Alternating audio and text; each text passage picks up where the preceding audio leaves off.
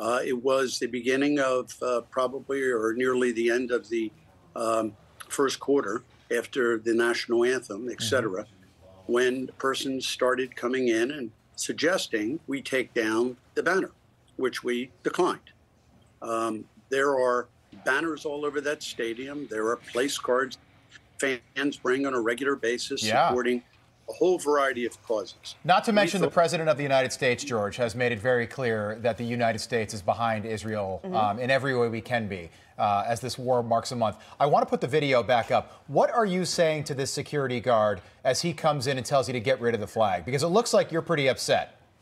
Along the box area, there are a variety of boxes leading down to the owner's box.